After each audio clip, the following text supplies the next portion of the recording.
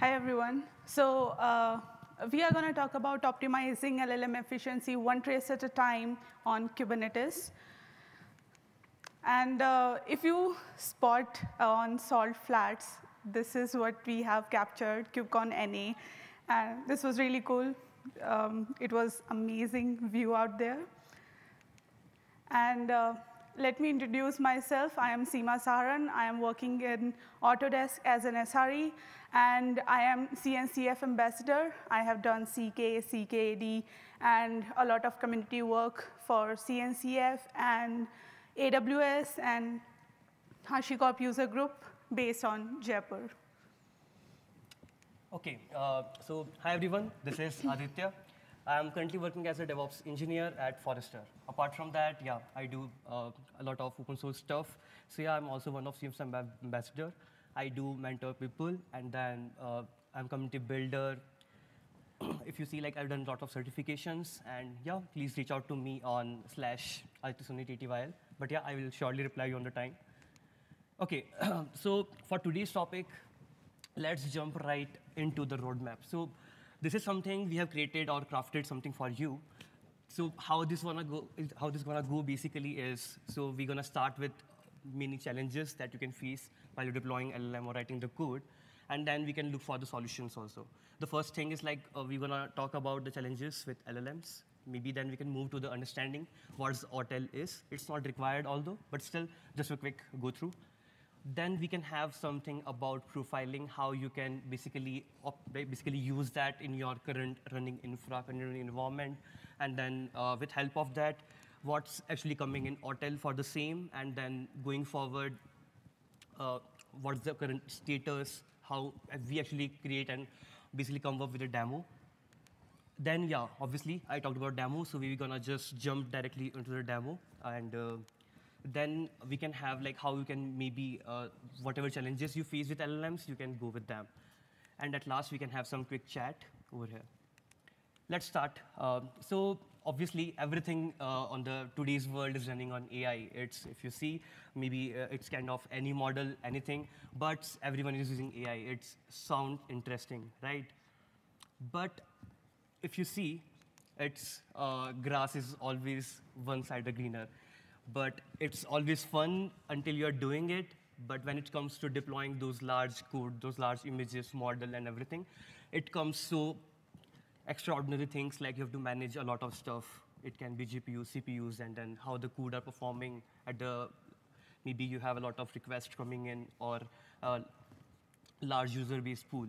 Okay, so for that, maybe you can face a lot of challenges. The first one, I'm talking about basically the managing the LLM itself. You have crafted the code, but when it comes to do the upgradation, doing the dependency upgrade, on the time you can face a lot of maybe a major challenges, I would say. Maybe memory leak. So it's not always about like how your ops team is deploying them. It's always going back to the how you return to the particular code of the same. So by profiling, maybe you can just look out to that memory leak issues, or if you talk about latency or maybe OM killed, your particular pods are getting killed by out of memories, and obviously the cost, because the major stuff or the major problem that every organization who is adopting AI or going with LLM is facing is like the cost, because that is might be always increased around 40% or something, and then they are like, we are shifting, but again, it's a major challenge for us, how we can reduce it. Scaling LLMs, you have done for some of the users, but when you're going so vast, you might feel confused. We should allocate more CPU, GPUs, or how we should track like how much memory, GPUs, or CPUs we will need. And again, how high resource consumption. Because of that, what you do is you just increase, even though it's not needed. Excessive GPUs and excessive CPUs, that's what basically you do. So these all are the challenges, I would say.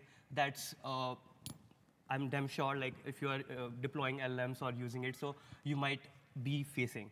So I'm not giving a guaranteed like it will be solved, but like if you follow some best practices, by the end of the talk, you will find a lot of solutions. Okay, let's just move first thing like the understanding AuTel.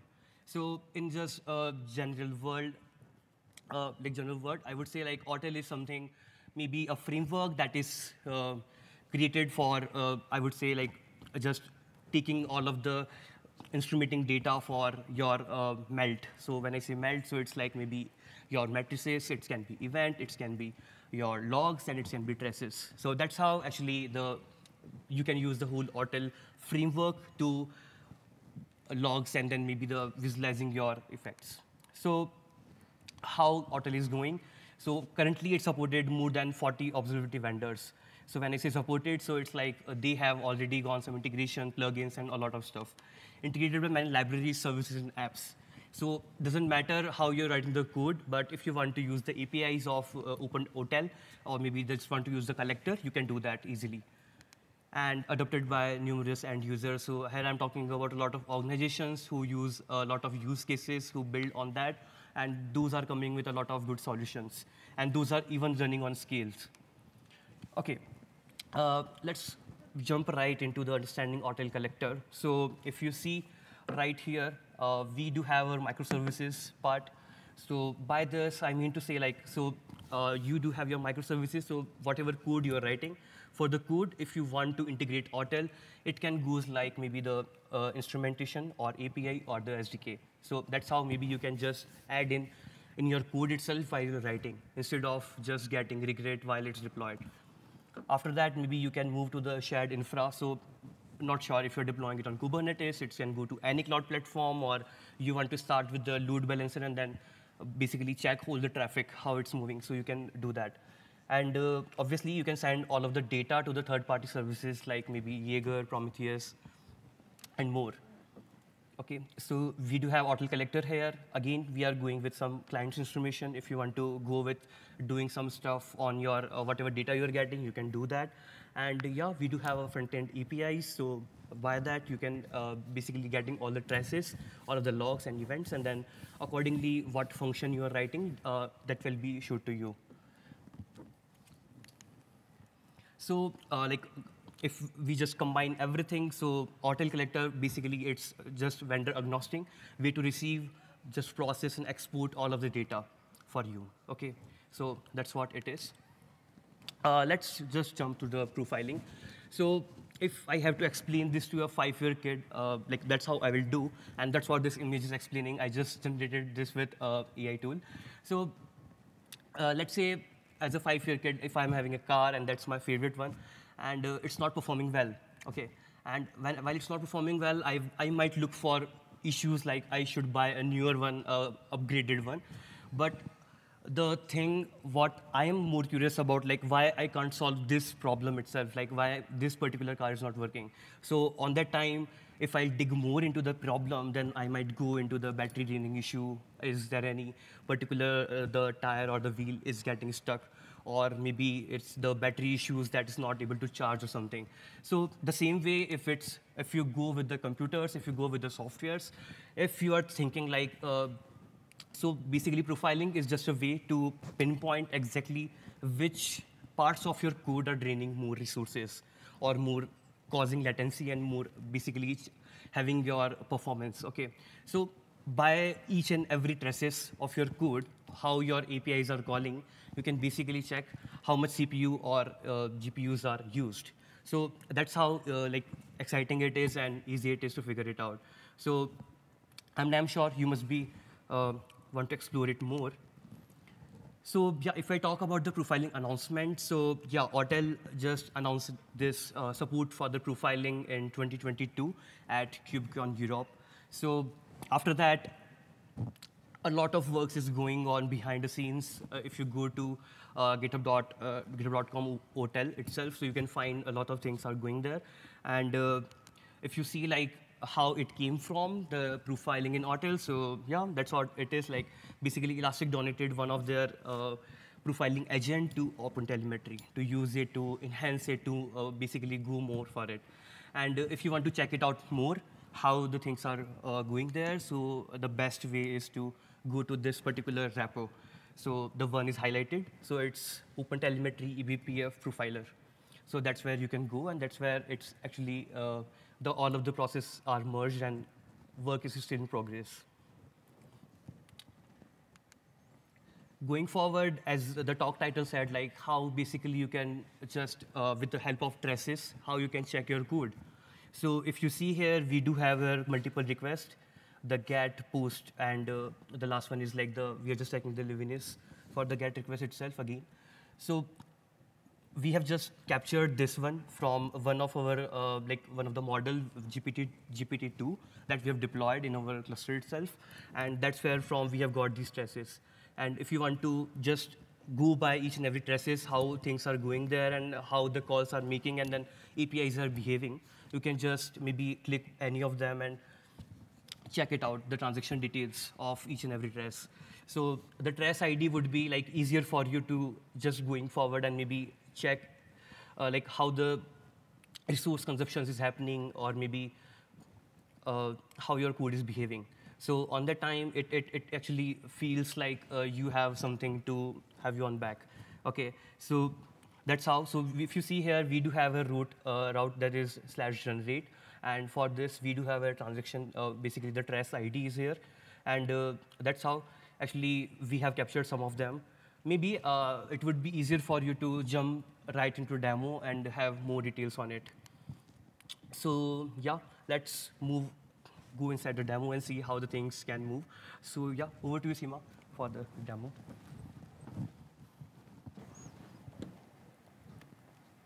All right. So in this demo, basically, we are using a text generation model, and we are using Hugging Face GPT-2 model. That's open source, so we can use it. And I have built I've used Fast API. And basically, there are 3 APIs that we have built. And these are all the libraries that we have to use to get all the metrics, traces, events from the code to OpenTelemetry. So this is one of the library trace, and then since we are using Fast API, so we have to import that as well. And we are using OpenTelemetry SDK and some logging systems so that we can see all the logs of the application as well. And we are using transformer library, and since we have used GPT-2, so we have imported the libraries. And yeah.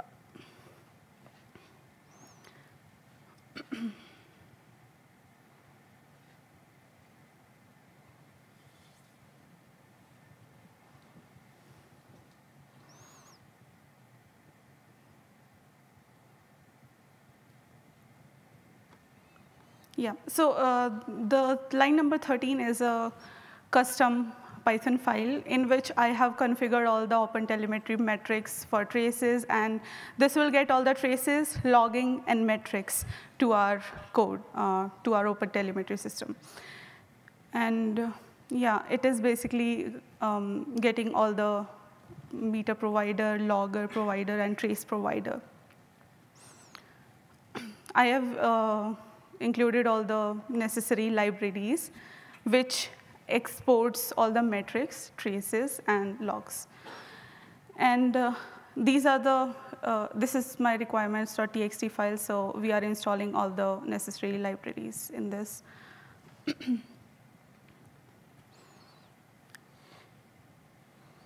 Right, and we have defined logging so that in code it will be easier to understand our application. And we have initialized tracing, metrics, and I have defined some custom metrics so that we can understand our LLM better, like tokens for memory usage. And these are the logging for just so that we know that our model is loaded and it is tokenized, and which model we are using. It's GPT-2. And now we have some APIs. So if we go to /, it will generate some welcome message. And the main API is our post API for generate. And this is basically a text generation request. So whatever input we are providing, it will generate the text. It's a basic model. And we have also defined logging here as well. Once the text is generated, it will give the response, and it will also show how many tokens are remaining, because that's really important for our LLM models. And everything is generated in JSON. And we have some liveness and readiness checks for our application. These are just basic GET APIs. And lastly, we have CPU usage, memory usage, and at the end, we are starting our fast API server on port 8000. Next is, this is the dashboard that we will see after starting our application. And you can see the resources LLM, and we can see all types of log levels, debug, information, errors, even though it doesn't have any error right now, but it will show each log level. And once we click on any of the log system, it will show the trace ID, the content breakdown, and you can see the tokenized input and everything. And if you notice here, it also shows remaining tokens. So in the code, we have defined max tokens. So these are the tokens that we can use at max. And after each API call, it generates that how many remaining tokens are there.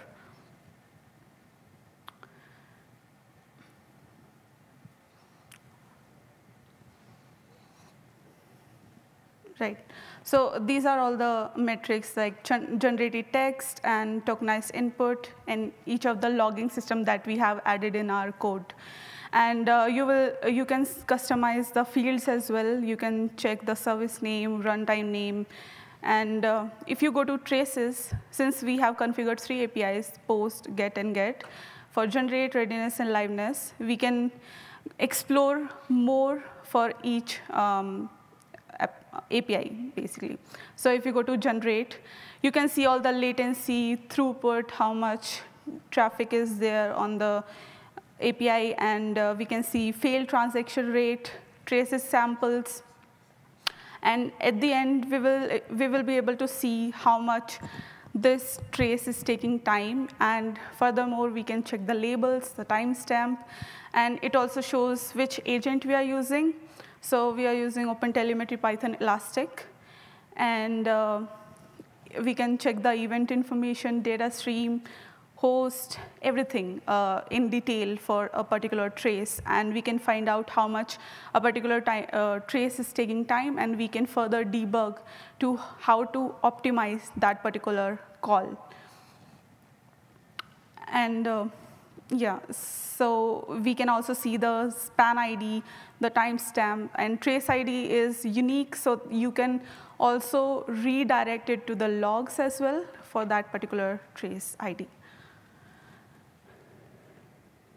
Yeah, and it also shows how much time it took for this particular API call. It's 168 microseconds. And same with the other one for span details. We are using, again, it's the same agent. And we can also check the logs. So if you notice here, remaining tokens, text generation took this 0.17 seconds. And yeah.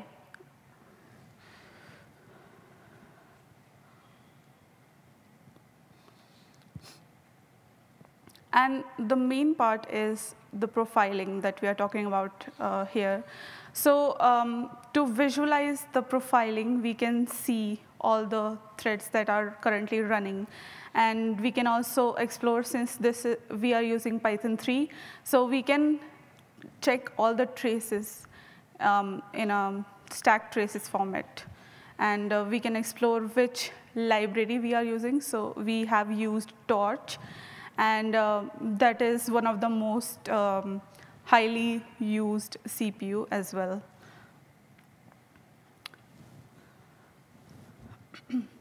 So in this, you can see top 100 traces here. All the libraries are mentioned. And if you see flame graphs, you can explore each and every traces, basically. And if you go to this Python and explore GPT-2, and you can see how much CPU it is consuming and how much does it cost. And it also shows how much carbon emission is there, because we have to be careful about the sustainability as well, since LLM models are pretty huge and that consumes a lot of compute powers. And so this shows carbon emission. It is using 18.74 pounds, and annual cost is around $120, and samples is 11,000. So you can see total CPU is 4.22% for this particular trace, and samples are this. So these traces are basically running on Locust. So we have generated some load test using Locust. So since LLMs are pretty huge, it can cost us around in 50Ks or more than that. And since profiling is introduced, you can dig more deeper into that and reduce the costs as well. And after profiling is introduced, we have seen that it has reduced a lot of cost as well for the applications. So we can check from writing code to deploying the LLM to production. We can see all the traces, all the memory leaks, and optimize our code as well, not just the infrastructure. And we can reduce the costs, and we can optimize our LLM. And also, since it was on Kubernetes, we can also define all the infrastructure metrics, like we can add CPUs, GPUs, and we can set limits and requests as well. We can use scheduled GPU pods, and we can use spot instances, like that. Okay, so going forward, maybe like Asim already explained, like the quick demo and then other stuff. But how about like from developing to deploying? What are the things you can majorly concern? So maybe this is a slide that maybe help you for that. So like if you see in the development part, you can basically track CPU uses per token, how the particular token is using CPU and the API calls, and accordingly memory and latency for the same. And for the deployment, you should be more concerned about the GPU utilization and the resources that are consuming more resources that is not required for them. And yeah, that's all about it. You can maybe catch up us on LinkedIn or anywhere. So that's all. OK, I saw there was at least one question here, so we'll start here at the front. Kind of addressed it at the end. Here, please. Okay. So you kind of addressed this at the end, but obviously observability is important for any application. Why is it even more important, if so, for LLMs? And if someone is just starting out with LLMs, why do they care about this? What information can they take away that would really help them as a kind of an LLM newbie? OK, cool. So I guess that's a good question. Seema, you want to take it or I should? Sure, you can take it. OK, so like the way you're asking, like maybe the LLMs, how, like if someone is moving towards them, and then how it's basically more concerned for them, right? While going to LLMs, is it the same? Or? Is it even more important? Observability is always important for any application. Yeah, for LLMs, it's more important. Yeah, and why it is? More important for LLMs? Yes. So the reason being why, so see, currently, previously, when you were using the normal applications, we just used to deploy it. When you observe it, you just take all the logs, metrics, and all. It's all good. Whenever something is failing, you just get the triggers, and that's all good. But when it comes to LLMs, what basically happening is it consumes more of the GPU, CPU, and resources. When it basically goes from dev stage and prod, what happens is like in dev, you have some limited resources defined. But when you have a lot of requests are coming in, unnecessarily, a lot of ops guys, what they do is basically to resolve the issues, they just expand the CPU and GPU. And a lot of cost you will be just, it's go in vain, basically. It's not using, OK? So let's say there's an application that's only using I would say two CPUs, and you've defined 4 for it. Then the 2 CPUs are going in, like, it's not useful for you, right? So it's better to have the visibility from profiling and from the code level itself, what is the particular code is using, instead of just define it.